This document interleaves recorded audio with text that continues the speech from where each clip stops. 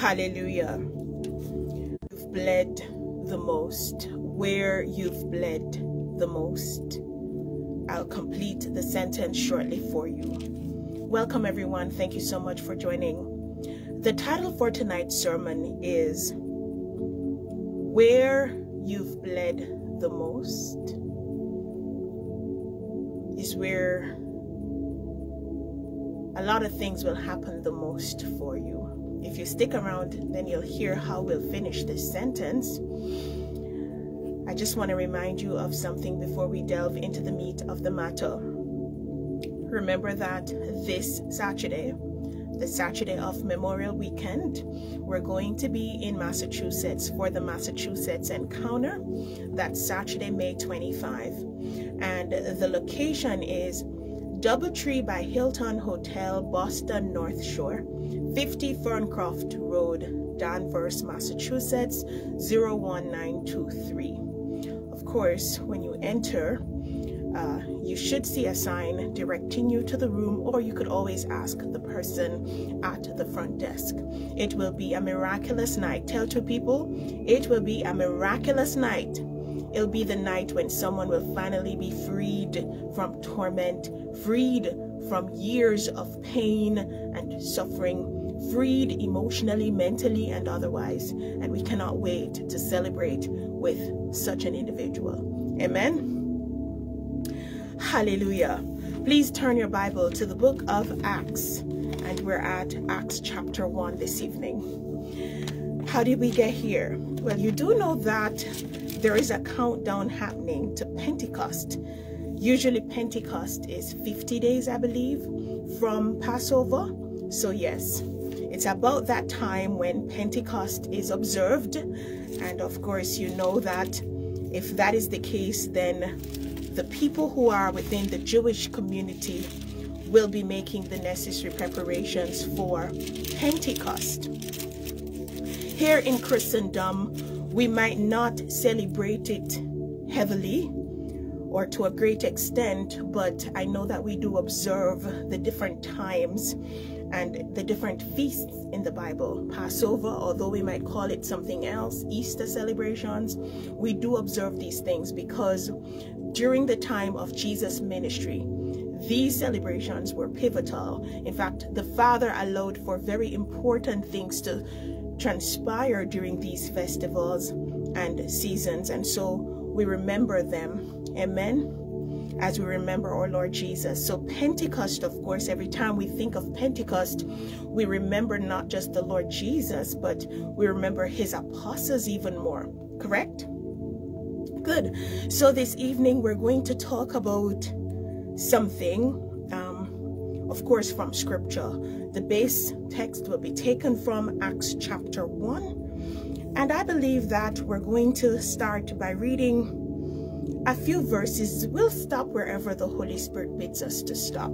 As you join, you know exactly what to do, and that is to hit that share button that is just below the video. By doing so, you'll allow your friends and loved ones, people you know as well as those you don't even know, to benefit from the holy word of truth that shall go forth tonight. If you're watching on TikTok, Facebook, or YouTube, remember to also give the video a like before you listen in any further. Please do so quickly. Amen. And of course, encourage others in the comments to share, like, and subscribe. Right? My name is Shadeen Anglin, and I'm delighted to be here to serve you. Okay? And I really hope you enjoy tonight's meal. Tell two people it's a fresh meal from the Holy Spirit. And we like fresh food around here. I'm hungry. Are you? I'm so hungry. I'm hungry. Is there anybody else who wants something fresh to eat? We're going to break bread this evening, and I really hope that the bread that will be broken will be fulfilling to your spirit, man, this evening. Amen. Yes, fresh meal, shells chosen, the journey, Drea, all of that long name. Hello, how are you doing? Good to have you, Janice. Good to have you, Wanda, Vivine, Sharma, Tasanya. You got to share so we can get started. I'll give you 30 seconds more to share. Okay, 30 more seconds, and I'm hoping that during that time I'll see Melissa. I've not seen her in a while. Candy, Sister Georgia. Yes, we're going to eat together. Antoinette, Arlene, Beckford, Whitney. Please ensure that you're hitting that share button so that other people might benefit from tonight's teachings. You don't want to be selfish, right? Right, Angela? Okay, so let's just breathe a word of prayer quickly as we acknowledge our King. Family, I just want to say this as often as I can, that I am who I am today because of the grace, only the grace of our Lord Jesus Christ. Only because of his grace why I'm able to stand before you and do what I do. I deliver because of him. In the manner in which I deliver, it's only because of him. I can look you in the eyes and tell you, thus saith the Lord, only because of his grace. I'm here only because of his grace. Okay? I want you to know that. It's a privilege to stand and even say that.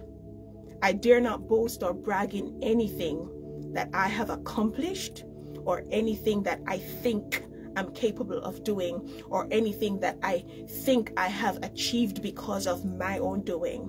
No, I rebuke me if that's the case.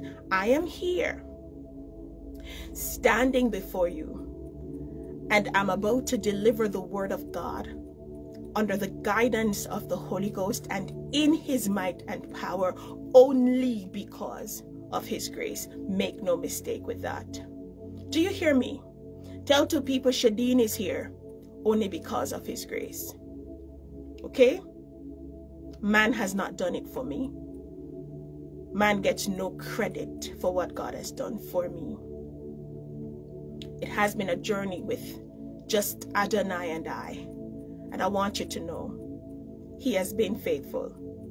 And the reason why I've succeeded at anything at all, have been victorious in many battles, even the public ones, it's only because of his grace and his love for me. I want you to know that all the time. Amen. So, Lord, we thank you for tonight. We ask that you'll speak, open up our hearts, open up our ears, open up our eyes, increase our understanding tonight. We pray that you alone will be seen and exalted. We pray that you alone will be heard. Our Father, who art in heaven, hallowed be thy name. Thy kingdom come, thy will be done tonight. As you speak unto the hearts of your people, thank you for preparing the way. Thank you for the power. Thank you for the anointing. Thank you, Lord, for your Spirit, through which this and so much more is possible. We bless your name. Hallelujah. Hallelujah. I want to see Sister Angela on YouTube. I just need like 50 more people to hit like so that other people might know we're live tonight. Of course, it's not usual or typical for us to be here on a Monday evening. Karine, if you've not yet liked the stream, please do so. Acts chapter 1. Let's go.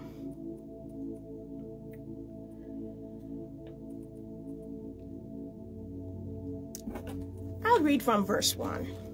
Is that okay?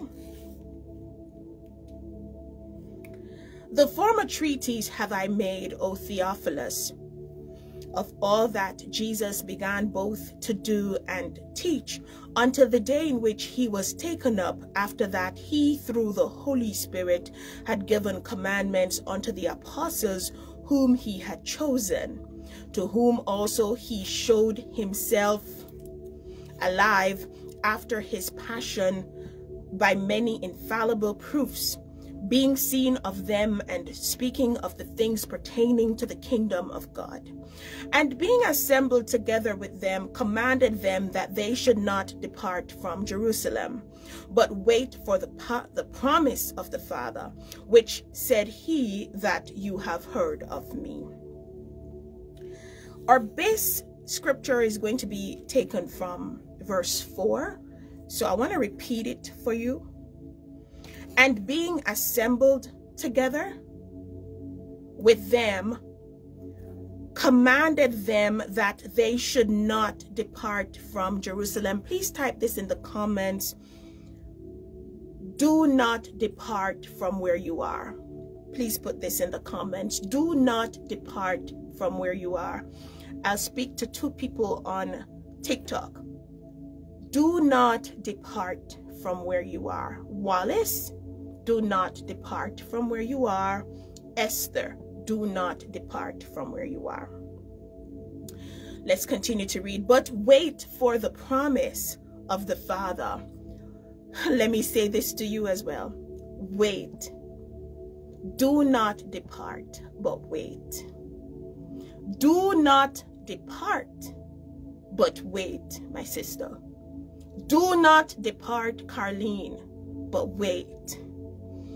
Hallelujah. Let's go to verse 5. For John truly baptized with water, but you shall be baptized with the Holy Spirit not many days since, or hence. When they therefore were come together, they asked of him, saying, Lord, will you at this time restore again the kingdom to Israel? And he said unto them, it is not for you to know the times or the seasons with the Father, or which the Father has put in his own power. But you shall receive power after that the Holy Spirit come upon you, and you shall be witnesses unto me, both in Jerusalem and in all Judea and in Samaria and unto the uttermost part of the earth. And we will pause the reading there. Now, if you have been following the ministry for at least 3 years now, then I'm sure you would have been familiar with us delving into Acts chapter 1. I'm sure it's not the first time we have read Acts chapter 1 in this manner. However, as you know, sometimes you can get different food or different things, nutritional value from one text, spiritually speaking. You can delve into one text 10 different times, and on each occasion you get something different, okay? Or maybe what you get is a little deeper than what you got the first time. And that is what makes scripture so amazing. And that is why, let me tell you, there are times when I say to myself, okay, Lord, I feel like I've preached at least 600 messages already. I feel like I've preached every message in the Bible except in the book of Revelation. So, you know, at times I'm like, Father, is there anything else to talk about or preach about? But here's the thing. When you really look at it, the more you grow, the more you have experiences, is the more when you revisit scripture, you get a different understanding. Sometimes you'll find that you understand it from a different perspective. And I guess that is where the opening of one's appetite comes in, because when you realize that there's more to something that you thought was locked in on a certain level, it's very infusing and also inspiring. It's something that will make you just want to keep wanting more, keep searching, keep reading, keep researching, keep studying. Okay, so here we are back in Acts chapter 1, and we're going to be bringing out a certain theme, and it of course aligns with what I told you is the title for tonight's sermon. So, are you ready for us to delve? Are we ready? Are we ready, Sister Laverne, Onila, Jareen, Marva, Caribbean Queen, are you ready? Idalisha, who looks like she's watching from somewhere in Africa, are you ready for us to delve? Are you ready? to be served? I'm ready. Queen Carol says she's ready. Danielle says she's ready too. Minerva is also ready. And I see that Marva on TikTok is ready. Zazan on TikTok is ready. Everyone seems to be ready. So let's get straight into it. Now, at this point in scripture, Jesus was on the Mount of Olives. And if we had continued to read, which we could have, even unto verse 9, then you would have realized that it was from Mount Olive that Jesus ascended into heaven. The Bible says that he started to ascend and a cloud received him. In fact, if you'd like, we could just read verse 9 quickly. It says, and when he had spoken these things, while they beheld, he was taken up, and a cloud received him out of their sight. So the last things that Jesus said to his apostles included the charge for them to not leave Jerusalem, but to instead wait for the promise. Tell two people, do not depart from Jerusalem, but wait for the promise. Momentarily, you'll understand what you're telling that person. But for now, I want you to type in comments, wait. In fact, put it this way, do not depart from Jerusalem, but wait for the promise. Okay? Now, let's break down what was happening here.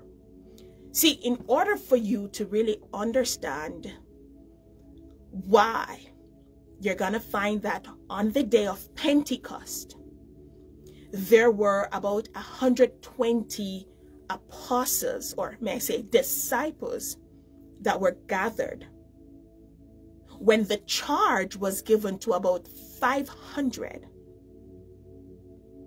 You're going to realize some of the possible reasons why the number was narrowed down to just 120. I want you to listen carefully this evening. Do not allow anything or anyone to distract you. Listen carefully. So, the charge that Jesus gave his apostles for them to remain in Jerusalem came against a certain background. And I want you to understand the background so you might understand exactly what the atmosphere was like in which the disciples were.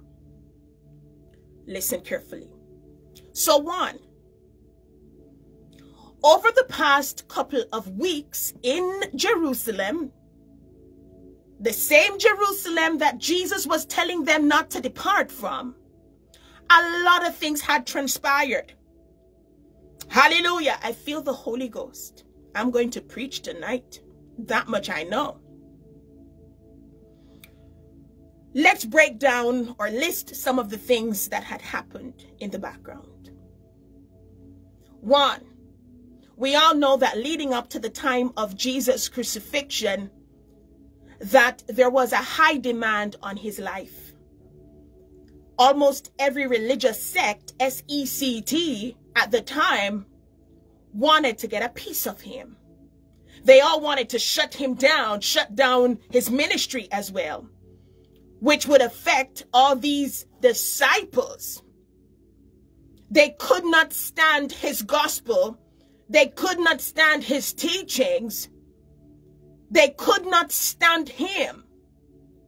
The said gospel that was bringing about much healing and deliverance in the lives of many was at the same time offending many. And some of the groups of people who were being greatly offended because of their hypocrisy were the Sadducees, the Pharisees,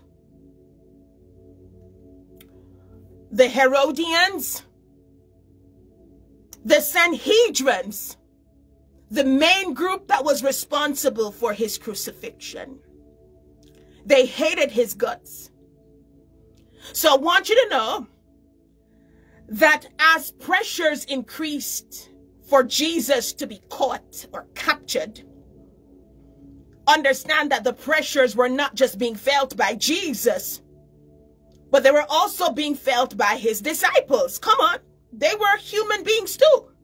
I want you to put yourself in their shoes for a moment.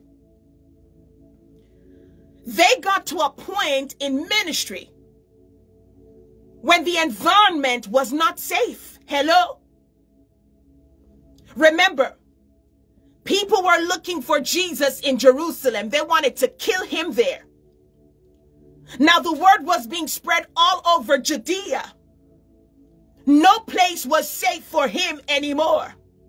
But of course, you and I know it was the Father's will for him to be crucified in Jerusalem, the capital. Now you imagine that you're walking with one of the most wanted men of your time. I want you to think about that. Unfortunately, we're not talking about a notorious killer or murderer here. We're talking about Jesus. Yet there was a point when he was the most wanted man in a nation. How come? I know. Let's think about this literally for a moment. That if, God forbid, I see somebody on the news who I know, a cousin or a brother, I don't care how close them is. Hello? And police said they're on the most wanted list. Hello? What you think the flesh gonna do? No, let's be honest for a moment. Let's put aside the gifts and giftings and the anointing and the spirit. Let's be fleshly a little bit in terms of how we naturally think. If you see someone you know on the police wanted list, immediately you don't know that person. It could be your auntie's son. It could be your mother's son. It could be somebody who lives in the same yard in which you do. All of a sudden, you don't know that person. You never see the person yet, right? Why? Because, practically speaking now, if police is looking for the person, which makes you know already that this is a person who has been committing lawless acts and is a person who is clearly involved in criminal matters, okay, probably has been knocking heads with other criminals. Now you tell me if you're going to be, proud to say that you know that person, or to say that you are a relative of that person. Because one of the things that's going to happen to you is you're going to become fearful of what being related to or associated with this person can possibly do to harm you. Who knows, maybe if police can't catch him, police gonna soon show up at your door questioning you, and poor you not have nothing to do with prison matters and jail matters, but next thing you know is jail cell looking at you. There's a fear factor that one has to deal with when someone is wanted, and wanted by those who establish and also reinforce the laws of the land.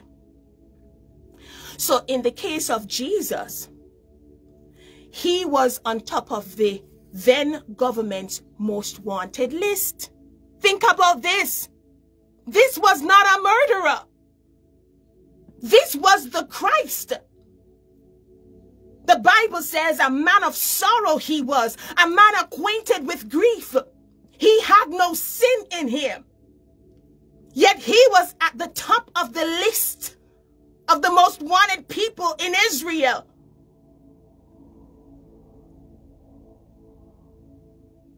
So of course, threats were being blown, not just to Jesus, but his apostles were becoming affected by it, his disciples.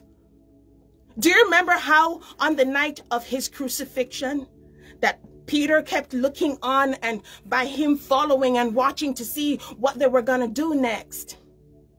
He found himself in an environment in which he was spotted out.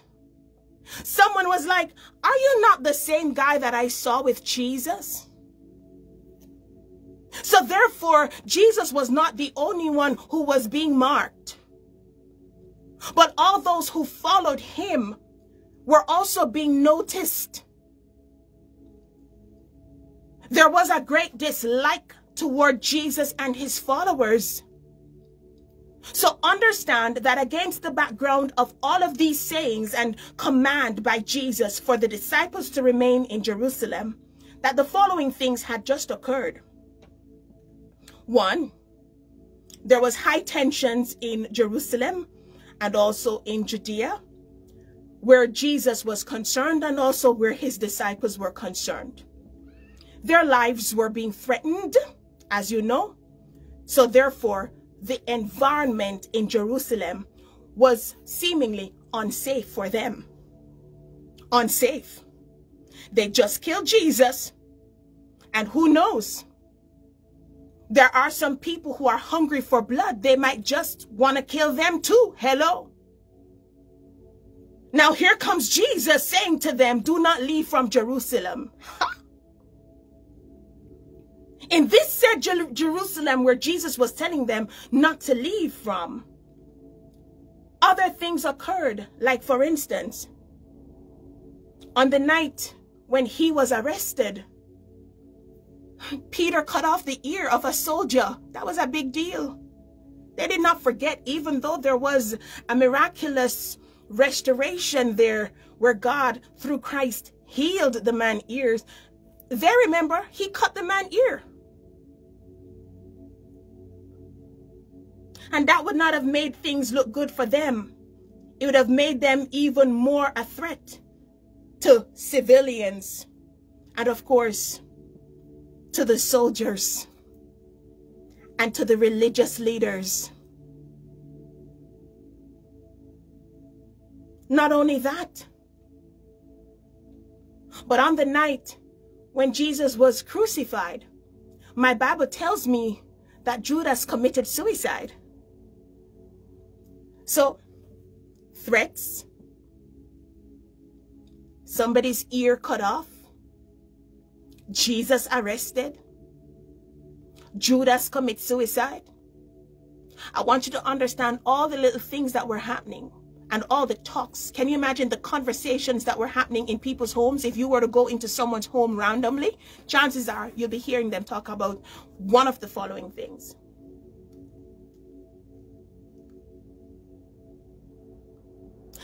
What else was happening in the atmosphere in Jerusalem? The same Jerusalem that Jesus was telling them not to leave from. Our Bible tells us that Jesus' body was taken into a tomb and that a stone was placed in front of the tomb to cover it. But the same Bible told us that on the third day, the stone was rolled away. And because the religious folks, the hypocrites, refused to believe the truth, which is the only thing that sets us free, they said to themselves, "We're going to come up with a rumor that one of his disciples came and stole his body away overnight." And so rumor had it that Jesus' body was stolen. In the said Jerusalem where Jesus was telling them not to depart from, these guys were living against the background of all of these things, these chaotic things. Threats over their heads. People wanting information from them. Furthermore, already they were being warned by religious leaders not to preach or teach in the name of Jesus. Don't preach in his name. Do not call his name. If you do, you'll be greatly punished. A lot of chaos, a lot of painful things were happening in the background.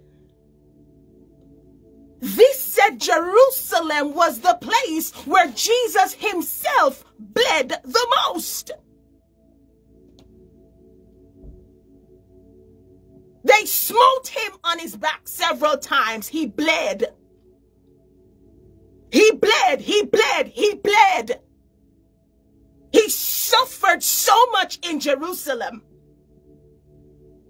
And his disciples were not at peace to an extent in Jerusalem. Yet Jesus says to them, do not depart from Jerusalem, but wait for the promise. Where's the Holy Spirit going with this tonight?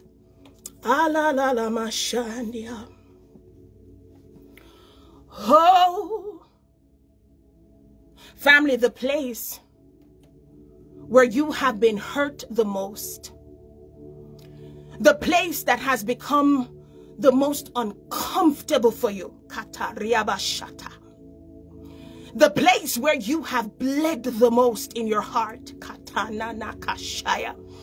the place where you have suffered trauma, the most, hallelujah, is the place where God wants to honor you the most. He says, do not leave Jerusalem, because I have a greater glory awaiting you. And the Father has appointed that that glory come upon you in this same place called Jerusalem. It's the place where you've suffered shame the most. It's the place where you've been rejected the most. Yet it suits the Father to honor you right there. So he says, do not leave. Don't go anywhere else. There's something that I want to pour out in you and pour upon you before you go to your next.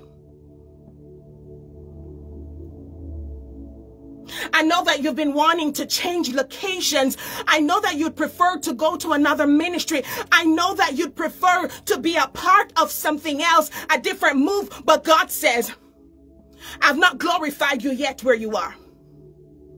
If you could only just wait a minute. You don't have to wait for too long. Just trust me. If I tell you to wait, I know that you can do it.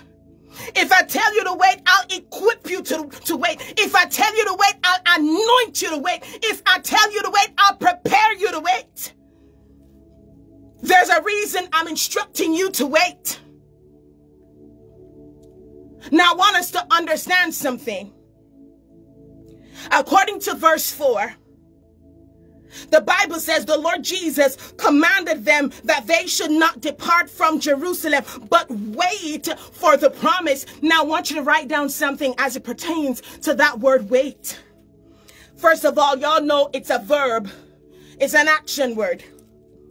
But this verb is taken from the Greek word perimeno. It means to put up with one's surrounding difficulty. Let me fix that. To put up with surrounding difficulties. To put up with surrounding difficulties. So, to wait, as in to exert or exercise patience in light of difficulties. So, to wait means to not just sit while conditions are favorable. If you were to read the Greek Bible, you'll understand exactly the kind of waiting that was required of them. The Lord Jesus was making it clear unto them that it's not going to be a smooth sailing wait. I'm asking you to wait amidst trials. I'm asking you to wait amidst difficulties. I'm asking you to wait amidst persecution. Now we know why the whole 500 did not wait until the day of Pentecost. Everybody did not have the stamina to wait. Everybody's faith level was not at that place that would have caused them to wait.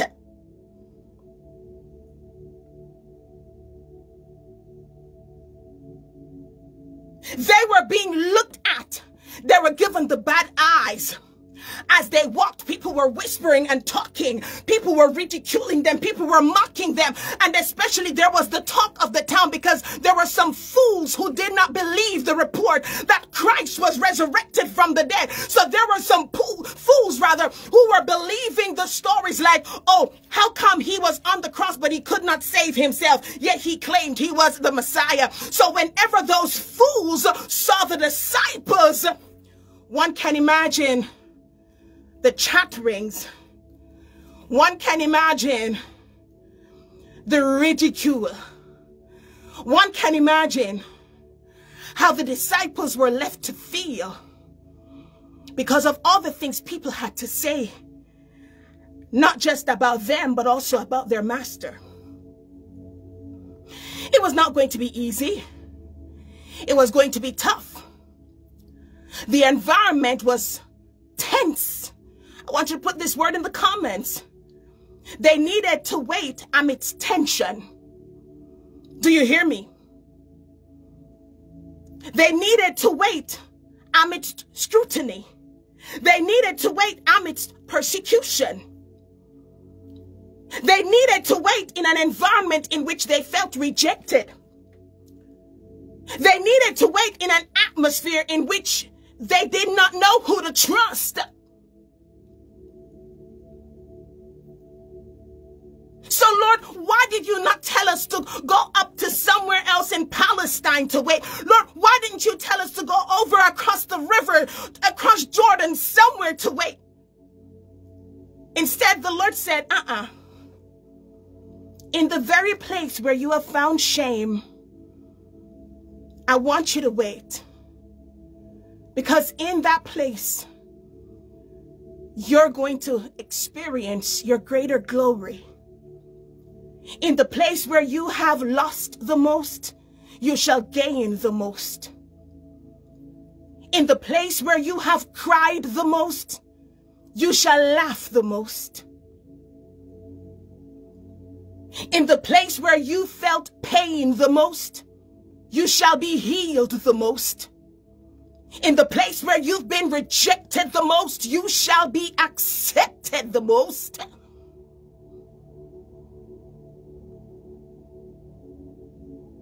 In the place where you've been dishonored the most, I'm going to honor you the most. And don't think that I'm going to do this thing in secret. I want you to understand that when the day of Pentecost came, everything that the Lord did and the way he did them, oh, glory to his name. The things he did, they were done deliberately. Our Bible says to us that when the day of Pentecost came, they were all gathered together in one place. But watch this. Even though they were the only ones who were in the room, when the fire came upon them, tongues of fire, hallelujah, I want you to understand that the power was so strong that the room could not contain them. They were only there for just a moment. The Bible says that it got to a point where people were gathered in Jerusalem. Yes, some of their criticizers were gathered there. Some of their scrutinizers were gathered there. Some of their doubters were gathered there. The naysayers were gathered there. The Bible says that God allowed them to see the power of God come upon the disciples, so that the very said people who were speaking all manner of things about them, when they saw them, they could not help but say to themselves, but don't we know those men? I know that one. Weren't they the same men who were following Jesus? I know these men. I know that one. He used to run up and down in the community. We're from the same village. I know him. He's not learned. These are all unlearned men. They never went to college. They never sat at the feet of any rabbi. I know these men. They are not literate. These men, I know them. Yet in that moment, they could not deny the move of God upon their lives. They could not deny the power of God and the miraculous work that was happening on them and in them right before their eyes in the public space. Some of the ridicule probably happened in closed spaces, behind closed doors. But I'm here to tell you that when God is ready to honor you and to elevate you, it's not going to happen in secret. The very said people who have openly attacked you, openly opened their mouths against you, the very said people who have openly persecuted you, hurt you, mocked you, rejected you, dishonored you. The Lord says, right where you are, where you experienced all the various things you've experienced at their hands, I'm going to do a mighty move in your life right there. So some of you, you're currently attending churches and you know that things are not going right at those churches or at your church. The people in leadership don't like you because they see that you're anointed. They see that the hand of God is upon you. Some have started to tell lies on you. Some have carried all kinds of news and information to the prophetess or to the pastor about you. And you know that you're not guilty of those things that have been said. And it has been paining your heart for the longest while now. You really want to leave. But for some reason, you have not gotten any instructions about where next to go. There's a reason for that. God is saying, wait right there a little longer. Because there's something that He wants to do in your life right there, right in their midst before you go. I want you to understand that in the case of the disciples who were charged by Jesus not to leave from Jerusalem, in their eyes, they were having to live in a very dangerous, life-threatening, unsafe environment. What they did not realize was that where God was going to take them next was going to be even worse than where they were in Jerusalem. If they felt like the conditions were unfavorable in Jerusalem, they were going to discover not long from now that the conditions out there in the world and at other places are worse. In other words, you might feel like the conditions in your church now are hostile. Pastor this, pastor that. Prophetess this, prophetess that. And all manner of things are happening that are hurting your heart. You might think that this is the worst. But part of the reason God wants you to stay there until He anoints you and puts His power in and upon you there is so that you'll be ready to face the greater levels of attacks, persecution, and opposition that await you out there. Because you have not yet gone out there, you don't even know that such things exist. So part of the reason God wants you to stay where you are so He can endow upon you His power is so that you'll be equipped to face even more hostile circumstances that are out there. The Lord Jesus said unto them in verse 8, He said, You shall receive power after the Holy Spirit comes upon you. He says, You shall be my witness, and you shall witness unto me in Jerusalem and in all Judea and in Samaria and in the uttermost parts, of the earth. Let me break that down for you. They needed to wait so that they could face the oppositions and attacks that were right in their backyards, that were right in front of them, the ones with which they were familiar. You know, you have some familiar attacks. You've seen them. This is not the first time you're seeing this kind of attack. You're familiar with certain attacks. For the most part, when Jesus was with them, Jesus was the one who was dealing with all these, because he was the man at the front. Now he's no longer there. And all the bullets that he used to take for them, God forbid, not that he did, but I'm just speaking in that kind of proverbial term, they were now going to have to take for themselves. They were going to have to face their giants. They were going to have to face the beasts out there. Jesus was not there to do it for them anymore. So the preparation was going to see them dealing with the attacks that were closest to home. Those were the ones that were in Jerusalem. Now, little do they know that the further away they were going to go from Jerusalem was the more intense the attacks were going to be.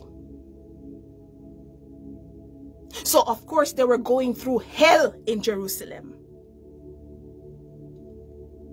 Probably there were times they felt like they were going to die in Jerusalem.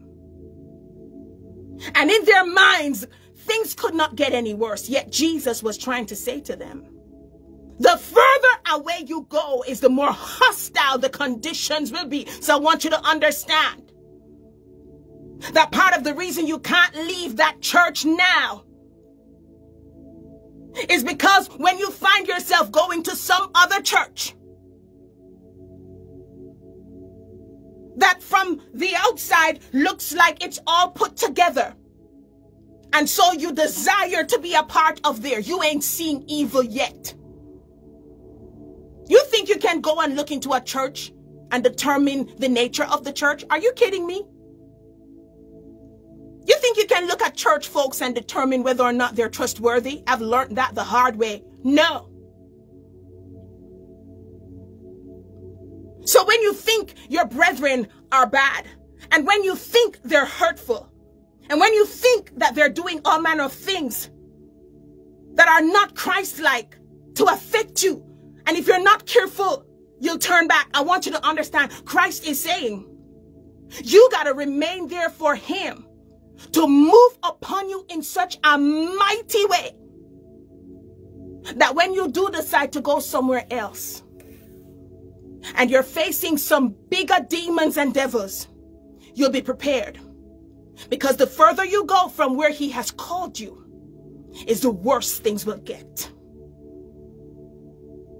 Do you understand me? So I know she doesn't like you. I know he doesn't like you. I know they continue to overlook you. I know they continue to tell lies on you. But Christ says, let me honor you here first. Let me promote you in front of all of them first. Let me equip you in their midst first. Because see, although you're going to face some greater challenges, the further away you go from this church or from this assembly or from this church family, I want you to understand that at least when you go further away from them, one thing they'll know is that while you're not with them, they'll know for sure that God is with you. Because right in their midst, God would have honored you. And right in their midst, in front of the eyes of your doubters and your naysayers, God would have put his mark upon you. And it's one that none of them will ever be able to deny. And guess what else? None of them will ever be able to reverse what God would have done in your life. And because God does not want you to embarrass him, because he knows what's out there, you don't. You just think it's peace and safety because you feel like right now you're dealing with the worst people ever and it cannot get any worse than this. But God is saying you have no idea what awaits you. He's saying stay where you are now. Let me prepare you for what is ahead. Let me equip you for your Judea and Samaria and the outermost parts of the world. Let me tell you a little bit about the trajectory. Christ started with Jerusalem. Again, it was a very familiar place. Throughout Jesus' ministry, they kept going to and fro Jerusalem. So by this time, they were well known in Jerusalem, and they were familiar with the environment of Jerusalem.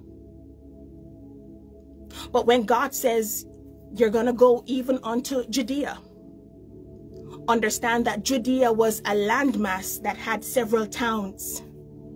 I believe Bethsaida was in Judea.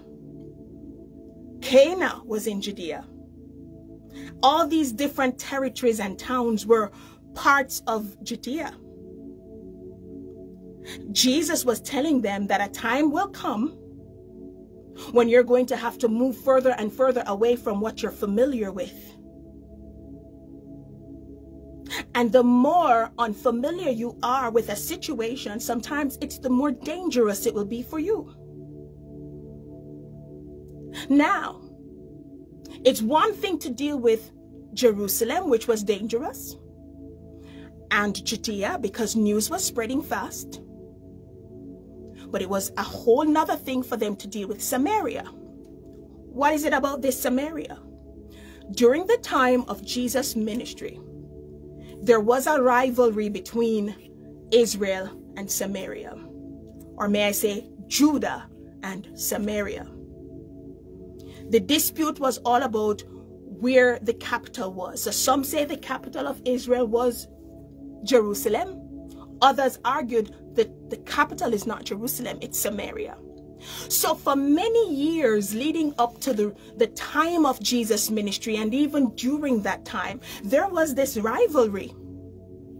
So it was a known tension that had existed between Judah and Samaria. So understand that the people of Samaria did not like the people of Judah. So part of the reason Jesus' disciples were astonished when they had come to the well and had seen him ministering to a Samaritan woman, not only was it against the rule for a woman to be in such close proximity to a rabbi, but they knew in the back of their minds that an ongoing feud had existed. So that ministry at the well occurred against that background. The background of the limitations when it comes onto women and rabbis, and also as it relates to Jews and people who live in Samaria. Do you understand me?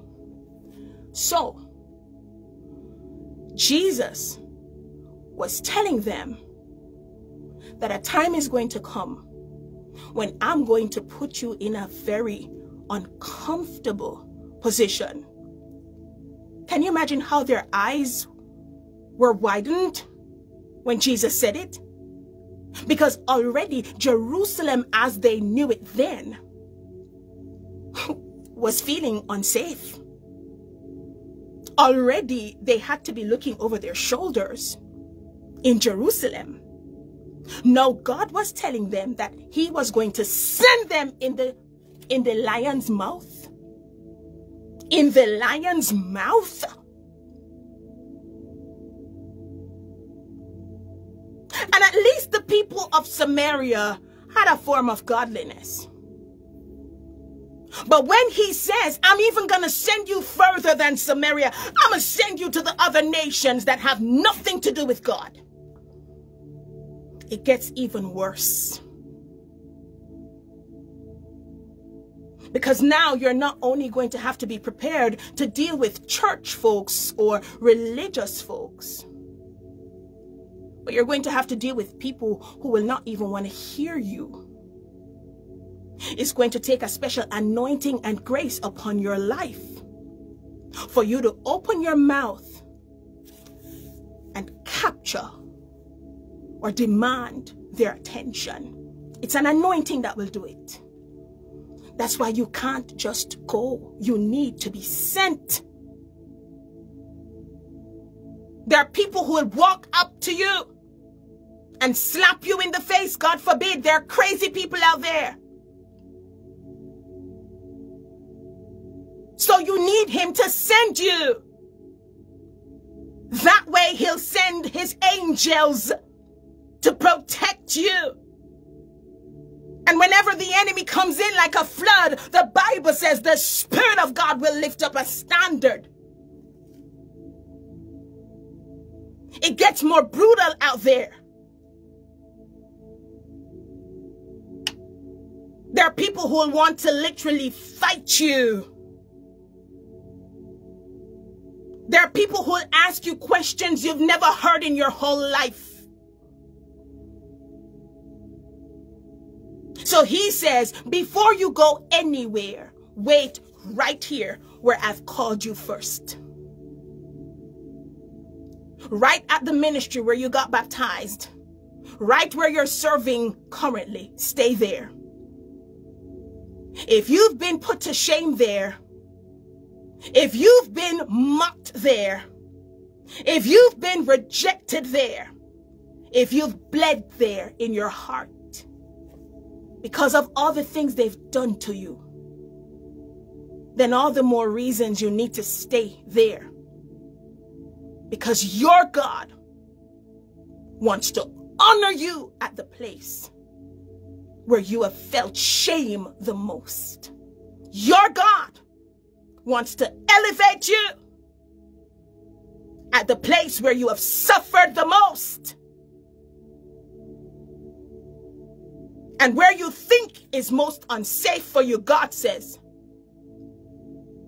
it's the most ideal place for him to crown you and exalt you. Karalabashataya. Rekatananamakoto, the place where you've cried the most. The place where you have prayed the most, interceded the most. I promise you, if you just wait upon him for a few more days, for 2 more weeks, for 3 more weeks, I promise you that God will blow your mind right there. He ain't telling you to go anywhere else, because it's only right that where the enemy sought to defeat you, where he sought to bruise you and abuse you, that's the place most befitting for your rising up, for your crowning, for your elevation. If what the enemy has done to you was done openly, don't you think your God is going to honor you openly? He ain't doing it in secret. The Bible says that your God will prepare a table for you in the very presence of your enemies.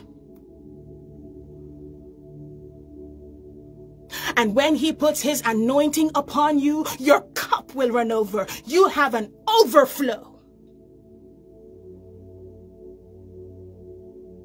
So where are you running to?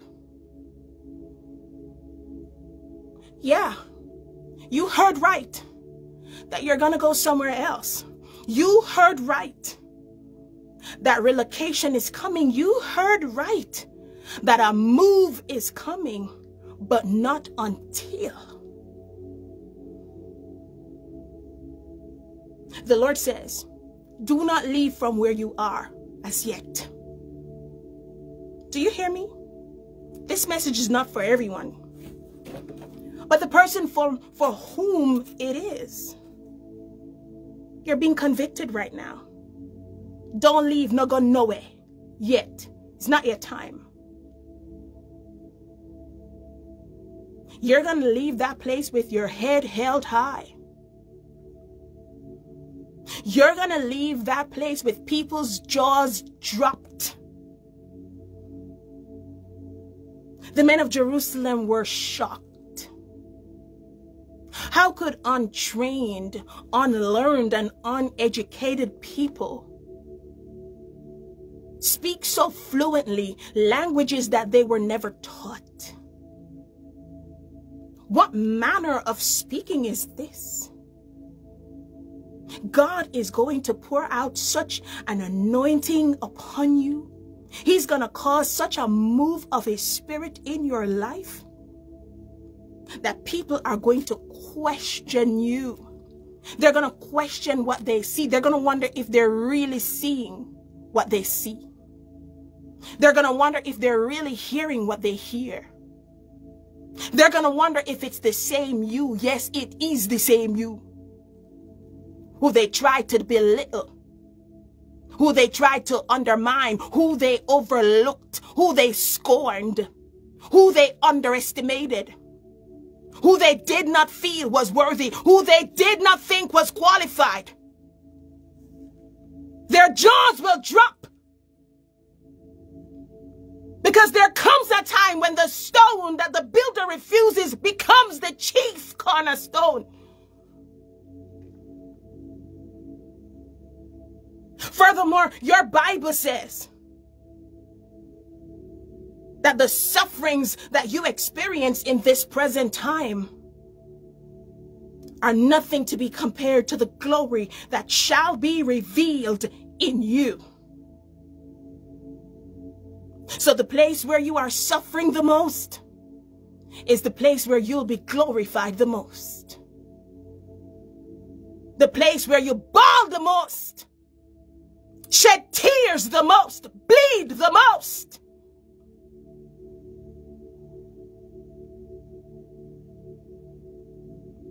is the place where you will be honored. Honored and exalted the most. Let me see those of you who want to say yes to Jesus Christ tonight. Raise your hands and say after me, Father, I confess that Jesus Christ of Nazareth came to earth in flesh. He was crucified on a cross for me, so that I might live and have life more abundantly. I'm sorry for all my wrongs, my trespasses, iniquities, and transgressions. Lord, cleanse me. Transform my life. Make me into your image, according to your likeness. From now onwards, in Jesus' name. Family, tomorrow night, we're going to be here. Perhaps I'll start at 7:30. I believe the sooner I get started is the sooner I can be off getting my rest. So set your alarm, because we're going to delve into the holy word of truth tomorrow night again, by the grace of God. Ensure that before you go, you hit the like button. Make sure you hit share before you go, so that someone will benefit from the encouraging words from the Holy Spirit tonight. If you're watching on TikTok, make sure you play your part in giving the video a like as well. Remember that come Saturday, this Saturday, May 25, we're going to assemble in a physical space where many people will be healed, delivered, restored, transformed, saved by the grace of God. Main service will start at 7:30 p.m. at the DoubleTree by Hilton Hotel, Boston North Shore, 50 Ferncroft Road, Danvers, Massachusetts, 01923. That's Saturday at 7:30. I love you all very much. Remember to support the ministry. go to the website shadeenanglin.org. There you'll find all the information that you could possibly need from the ministry. See you tomorrow. Bye-bye.